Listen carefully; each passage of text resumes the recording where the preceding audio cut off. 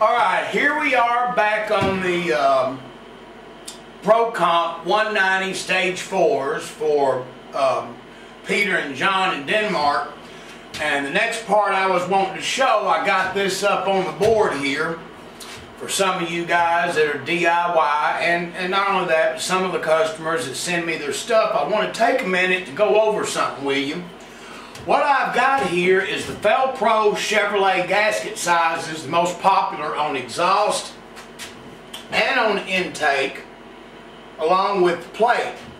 And the reason I wanted to get this up here is I wanted to show y'all some dimensions. Now, when I believe it was John that had called me up about doing this, I asked him about his headers, and since they're over in Denmark, they purchased the headers from a company here, I'm not sure, Summit or maybe it was KMJ, somebody.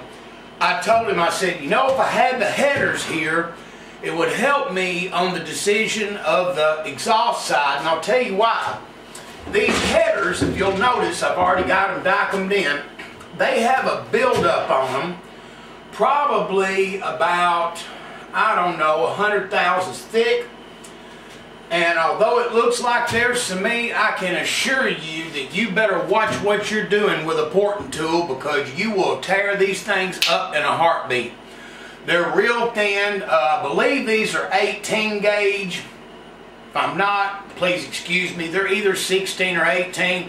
Doug Thorley used to build, I don't know what they're doing nowadays, but when I worked for Hooker Headers, they were about the most best constructed production header I've ever seen. I believe they were made out of 14 gauge steel. I'm pretty sure 14 or 16, but they were thicker than Hooker's. Yeah, they were a little bit heavier, and their flanges were a lot thicker. They were a heavier duty build header. But anyway, regardless, the best you can try to do is take the gasket that best fits what you've got on the flange, and all you can do is break the edges, take any of the little bumps out, and just barely break the edge so that when the exhaust gases come out, it don't hit a total brick wall. You can just about forget going in there and porting the thing to where it matches, unless you take the header, which is what we used to do at Hooker on our competition jobs, and we would take brass and take a saline oxygen torch and build a brass bead all the way around, a good thick one around the flanges, go in here as far as we could, go all the way around and build that brass up. That would enable us, and you still couldn't go crazy on it, but you could dig a little bit more meat out of it.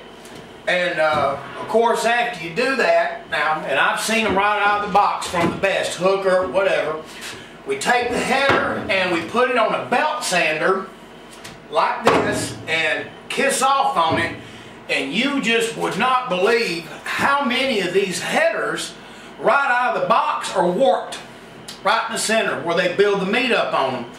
And I try to tell people, you know, they bolt them on and they go, well, hey, I've got header leaks. And most of the time it ain't what they're doing wrong. It's the fact that these tubes, when they build this meat up on them, they get them hot and then they just don't go back and kiss off on them. So I try to tell people, hey, if you really want to make sure that you're not getting any header leaks, even if you're not going to weld the brass ring, go in there to a local machine shop, have them kiss off on this on a belt sander, and make sure it's straight, and you would really be shocked at how bad these things can be warped in the center on all of them. So, by him sending me this, what it enabled me to do is pick the gasket that's going to be closest to representing the shape. Now, something drawing this up on the board, I never realized. I knew they were close, I didn't know how close. This is the 1404 Pro, which has a width and length of exactly 15 and 15. The 1405 I knew was a little bigger, I wasn't sure. Turns out it's just 30 thousandths bigger on both parts of the squares. So its length and width came in at 1530 and 1530, which is just 30 thousandths more width, 30 thousandths more height. Split it in the center, 15 on each side, 15 on each side there. The real game changer has to be the 1406, which is a little bit wider by 10 thousandths on the width. But in order to get that covered wagon shape, which there's a thing about that, 1.630. Man, it's a full 100 thousandths taller. If I had to say the header tube size that I would shoot at this, I wouldn't use anything less than a 1 3/4 tube on any of them. With this one right here, I would probably be leaning more toward a 1 7/8 or 2-inch platform. There's a couple of companies out there that make the 1 7/8 without a subplate. There's not many of them, but then you get into the subplate flange, but that thing rock and rolls. It allows you to put a real 2-inch tube header. But now here's something to think about. And this is general purpose GP. On the street, 1 3/4 tubes with a closed exhaust system, even a 3-inch can, carrying it out all the way out the back to 3-inch Flowmaster or even 2.5. That's about all you're going to really be able to make work, because remember, you've got a closed exhaust. I mean, if you went to a 1 7/8 tube and you had 3-inch tube chambers out the back, which is pretty close to running straight headers, it sounds cool as hell. Yeah, you might gain a little bit on it, but doing dyno tests we've seen over the years, tube diameter is more important overall than tube length. I found that out a long time ago. The diameter means a lot more than equalization, although I'm not taking nothing away from equal tube length. It is very important. But on a mass-produced header, man, it's just hard to get that. If you're really going to get a set of these, they're absolutely the way to go. Is going to be a step header where it steps from 1 3/4, 1 7/8 to 2. So that, remember, as the gases leave the exhaust port and they're coming out, they start to cool down. Hot gases travel faster than cool gases, so you need to go to the bigger diameter tube. If you could somehow do a thermal map on it, you would absolutely see where it would need to have the increase in tube diameter to make up for the slower speed of the temperatures it's going down. One of the old hot rodder tricks from years ago is they used to take a collector, you know, that went on the back part, and they'd get them in 20 inches long, and they'd take a marker, from what I was told, and they'd mark around it and look to where, you know, it looked like the marker was starting to burn, and then they'd saw it off. They'd start sawing it over. Now this took 2 sets of collectors, because what you did is you started doing ETs and sawing the collector off until it started to go slower, and then you'd mark it, go back, and cut the collector right where it was at. But I've heard all kinds of tricks that the old timers used to do, playing with that collector length. I don't want to get sidetracked on that. But anyway, back on this deal here, it looks to me like I'm going to go with 1404. I'm going to get you a close-up shot and show you why, because I can't make this header tube right here fit that. I can do some blending and bring it in where it won't be so brutal, but it's just too much to take out. Now on the same lick, we got another situation. They went with the Elderbrock dual plane manifold. It's this new one they've come out with, the EPS, Performer EPS. I'm guessing hood clearance was a problem, and there's no way I'm going to get a 1206 shape out of this port. It's just impossible. It can't be done. And it don't have to be, because what I can do is I can combine dimensions. I can go a 1206 on the width, side to side, and I could probably get real close to making that a true statement, and then 1205 on the roof. Because I'm using a 1206 gasket, it's still going to grab and seal up in here, but I won't be thinning this out so much on the roof that it's going to hurt the integrity of the manifold or even bust through. So like I said, we're going to be using a combination gaskets. I'll show you more deeply once we get into it. But this is going to be a 1206/1205 deal here. And then we're going to go 1404 on the header. Because he sent me the header and gave me the exhaust gasket to lay on top of it, that helped me to pick the best shape that I could get for both John and Peter on their cars. It's going to interface with their ProComp head so that we don't hit any turbulent walls. Okay, so I just wanted to show you. Now I'm going to bring the camera around and get you some close-up specs here at the different dimensions on the gaskets of what you work with on the small block Chevrolet. Okay.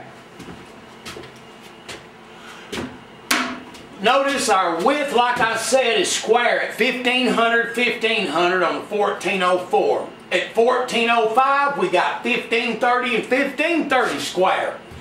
On 1406, we get two things. Number one, the covered wagon shape, which this is done as a high pressure thing. I think y'all might remember the famed D-port aluminum Corvette heads from back in the day. I think it was 85 or 86 when they first started the tune port fuel injection on the Vets. They had the D-port heads, and it's also slang known as covered wagon port because it looks like a covered wagon from the 1800s. This is done because there's a high pressure area on the roof and low pressure on the bottom of the port. By making that shape in a covered wagon, they're getting a lot better velocity than what they are with an overall square dimension shape, which is volume. So they went and gave it a little more height, but tuned the ends, trying to channel the air, making more of the higher pressure air reach at the top. So the covered wagon, even a lot of the state-of-the-art heads right now are using that shape. And 1406, especially the LT1 guys, it has a covered wagon port or D-shaped port right out of the factory, but it's a little bitty thing, and I do 1406 to enhance it. Alright, now over here on the intake side, if you ask me which one, hands down, that I use more than anything else on both stage 3 and stage 4, 1205. I've done more of them than anything else except for the Pontiac stuff. I used to fool with that quite a bit many years ago. The 1205 Chevrolet has a 1250 width by a 2060 length or height. And to be honest with you, you're never going to see this number because you can't get that. You will bust through the push rod. The best number that you can hope to get on any head that does not have the offset rocker arms and material welded off, you're looking at a 1.120. That is the best width. So right out, the width is over 100 thousandths bigger than what it can get. But now on the roof, most of the time it's feasible to get like a 2-100. And on your performance aluminum heads, I've actually gotten this to be a true statement, 2-200. So height you can manipulate, but you are not going to break at 1.120. You might get a 30 if you bust through and then have to put epoxy on each side of it, put the head on the block, and go in there with your blender and blend until you get the push rod, which I've done that quite a bit, just hunting for every little bit of width that I can possibly get. So actually, you can't even make the blue stripe Velcro gasket, the crap one that comes out of the box. It's like a 1.150, I do believe. So, you know, it looks big when you set it on there, but when you go 900 thousandths in where that push rod is, it next day. Yeah, the push rod is at 900 thousandths in. I mean, it's just, it comes down. Most of the factory heads are around 0.800. So I'm moving sometimes almost as much of a 1/4 inch to clear that path. I call it a governor because it actually dictates the beginning speed of the runner and starts slowing down as it gets bigger, of course, to make that turn. So keep that in mind. It ain't, you look at a gasket scribed on a head and a port, and it's one of the oldest porting tricks in the world. A lot of these shops, they're pretty ruthless about that. They'll have this great big port and it'll look all big, but if you go down in there almost an inch, 0.900, it just necks right down. I call it funneling is my nickname for it, and that's pretty much what it is. So anyway, just wanted to go over, and of course the Felpro, the Felpro plate, it's identical to the 1206 right here. The only difference is on the inside flange, it's 50 thousandths smaller where it connects to the manifold with your locking plates right here, so that it makes that manifold square just a little bit smaller to allow for alignment back and forth and up and down. It's just the coolest thing it is. I've got it for 1206, and that's what they do with it. So I just want to go over your basic size and shapes, and now what we're going to do is we're going to work on the header and scribe that in on John and Peter's ProComp head. So that's all right now. Before I got knee deep into this, I just wanted to go over the shapes. Why I asked some customers to send me a header, and you know, unless they can measure it out and tell what they got. In this case, they bought the headers here, so they couldn't put a mic on it and measure it, and that let me pick the print that I'm going to put on it, which is going to 1404. And I told you what I was going to do on the manifold, make it a 1205, 1206 split. Alright, so we're off and running.